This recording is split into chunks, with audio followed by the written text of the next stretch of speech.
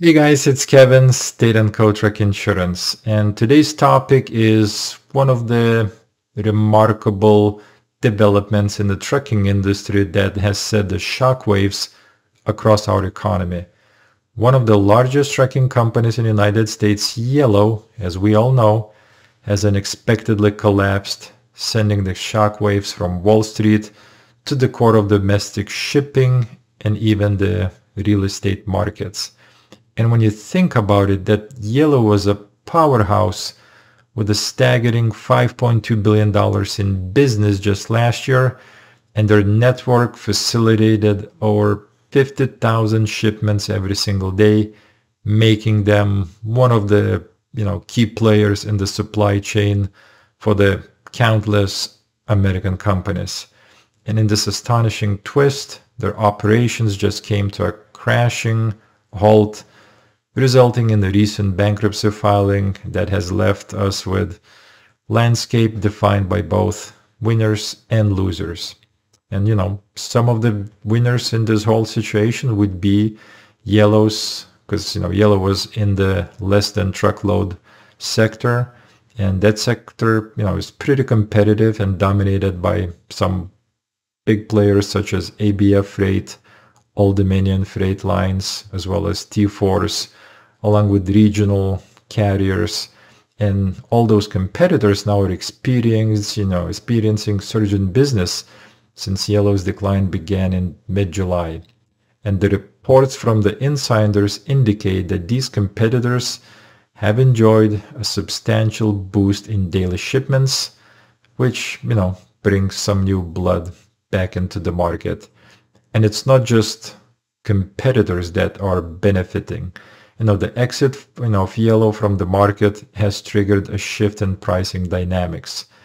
With Yellow's reputation as a low-cost leader out of the picture, experts predict that an industry-wide price hike affecting various transportation segments, including the truckload carriers that serve retailers and manufacturers, because Yellow was notorious for low-cost pricing, and big retailers such as Walmart, Home Depot, as well as United States government benefited from their prices. And what's interesting, the investors in publicly traded competitors of Yellow, such as ArcBest, Old Dominion, Saia, XPO, and TFI International, have also seen their stocks surge despite a prevailing downturn in freight demand. So the industry's resilience shines through, demonstrating its ability to defy economic challenges. And now let's not forget the real estate angle, because Yellow's extensive property holdings featuring a strategically located truck terminals are bound to attract other trucking companies eager to strengthen their infrastructure, especially when constructing new facilities face community pushback. However, the picture isn't all rosy, and amidst the winners, there are clear losers, and the Yellow's collapse has caused around 30,000 job losses, which is comparable to Boeing's workforce cut in 2020.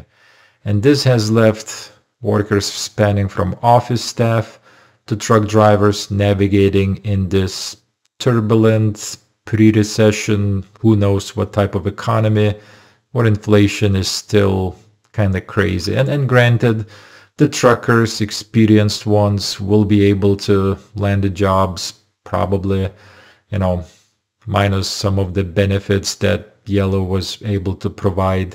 They might deflect to some smaller players, but again, it's never easy to embark on a new journey and land a new job. And besides the employees, it's the customers, because the Yellow was also known for a competitive pricing, and it's most likely going to lead to higher freight rates. And even the federal government had a significant business with Yellow's transport services. So the Uncle Sam's also gonna face challenges securing those cheap rates that they had for years while partnering with Yellow. And lastly, let's talk about the potential impact on American taxpayers, because the Treasury Department, as part of a $700 million COVID aid loan in 2020, became a stakeholder in Yellow.